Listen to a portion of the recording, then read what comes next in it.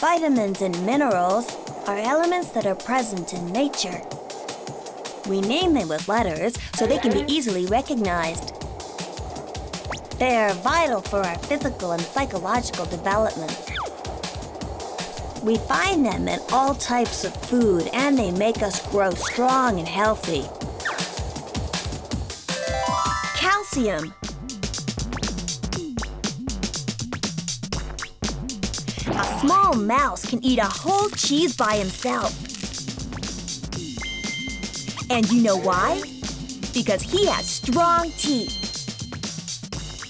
Cheese contains lots of a mineral called calcium, which you will also find in milk, yogurts, sardines, parsley, vegetables, and nuts. Calcium strengthens our bones and protects our teeth and skin.